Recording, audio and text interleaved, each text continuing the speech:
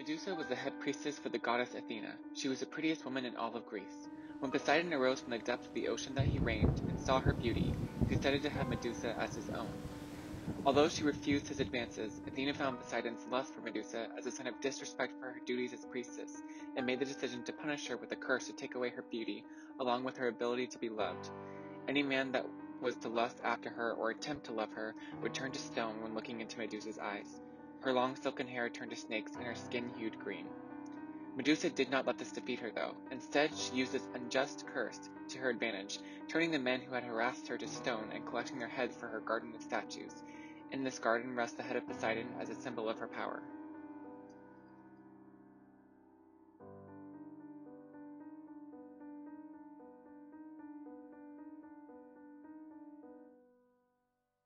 Hi guys, welcome back to my channel. Thank you so much for joining me. The first step to this video is gluing down my eyebrows. Once they have this glossy effect, I feel like for me, the texture is good to stop layering the glue and move to a powder.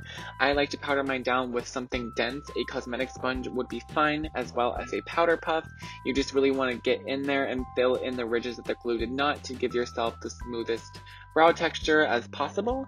And then I like to take a little bit more powder with a fluffier brush and just go over the top and swipe the excess off so that it's not surrounding the brow skin area.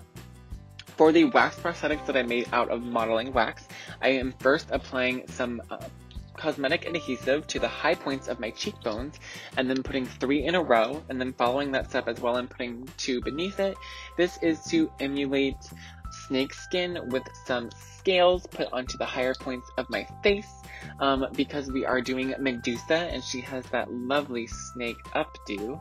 I really wanted to bring that down into my face because I did spend a lot of time making that headpiece and I am very proud of it. So I just wanted to kind of continue that theme throughout the makeup. Once the scales are on, I am going in with yellow face paint on a sponge.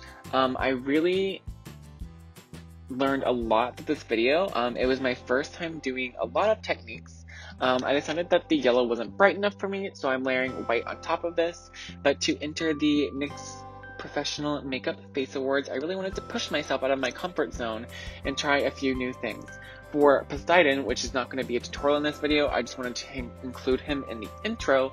I actually did blue all over and then did my highlighting and contour colors on top of that. If I were to do this over, I would do Medusa the mid-toned green and then highlighted and contoured on top of that. But I'm pretty happy with the results that I got this time, and I wanted to include my full process for y'all because it definitely was a process. So you'll see me going in with this green all over. I decided that I really did not enjoy the effect that the sponge had in its opacity of the paint applying, so I switched to a brush pretty quickly. So I'm taking what you might call a Granny Smith apple green, and I am putting this all over my skin. This would kind of be the mid-tone skin that I should have done all over my face, but like I said, I wanted to include my full artistic process. And then my deepest color is going to be a mix of green and blue, so I'm putting those on where I would put my normal contour on my super receded hairline. I hope it doesn't go any farther back, please stay with me. The hollows of my cheeks, and I'm just patting that in. I found that once I applied the paint down, a quick patting motion really did the best trick, and then it gives it a little bit of texture, which I feel like kind of looks like some scales, and then a more masculine contour is kind of bringing it down past those lips and toward the chin.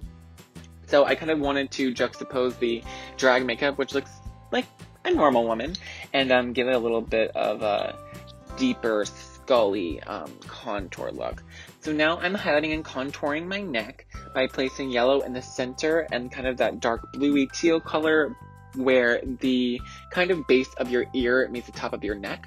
And now I am setting everything with eyeshadows to intensify the color, but also make sure that the paint doesn't run or move anywhere. I'm taking yellow on this flat brush and packing it under my eyes and on the center of my forehead. I'm also going to run it down my nose, do my chin, and the center of my chest. Quick side note, this video was filmed a week ago and I still have green in my ears. I cannot get it out of my ears. It is crazy. So this is the Granny Smith Apple Green on a fluffier powder brush instead of a flat brush because I wanted to start blending out that yellow, and I feel like blending works really well on a fluffy brush. You can see me kind of tapping and swiping and doing little small circles. I think that this worked really well and would recommend it. So for the deepest color, because I did hand paint the snakes, I went with blue and neon green. So I wanted to bring in the blue from the snakes by contouring with blue. So that was kind of a dark teal eyeshadow. For this simple, very small natural wing, I am taking an ink liner, and I'm actually going to fill in the inner corner and outer corner first. I kind of call this the sandwich effect. So the darkest colors are like the bread, and then the lightest color would be whatever you're filling your sandwich with. And my lightest color, I wanted to be a really bright teal, or a turquoise, whatever you want to go with. And I am putting down a white cream eyeshadow base first, and then pressing it down with my finger on top, because fingers make great tools because of the natural oils in your fingertips.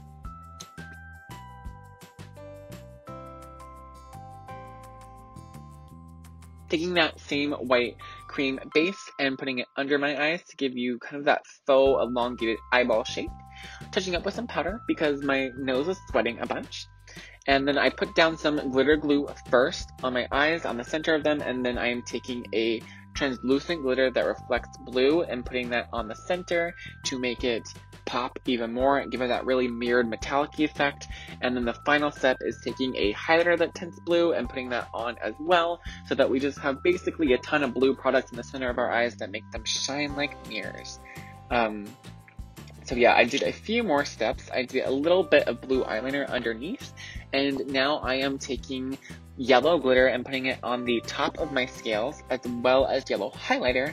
And then I took the same translucent blue glitter that I put on first on my eyes before the highlighter, and I also put that on the lower scales of the 5, so that it reflects both yellow and blue, gives it a little bit of extra dimension, and just pop on about 5 pairs of lashes.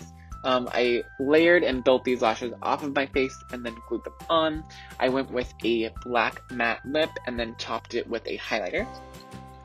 For this wig, we are going to pull out 2 pieces from the front because I thought that that looked really cute. And then the back I kind of made into a ponytail and bobby pinned it instead of tied it. And then you'll see me place this headpiece on. I made this with a coat hanger in hot glue.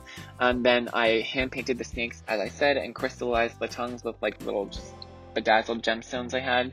And yeah, so I basically put the ponytail inside of the cage and then pulled pieces through to both hide the string that hold the snakes up and the wires, because the snakes would not adhere to hot glue for the life of me, and I wanted them to be out.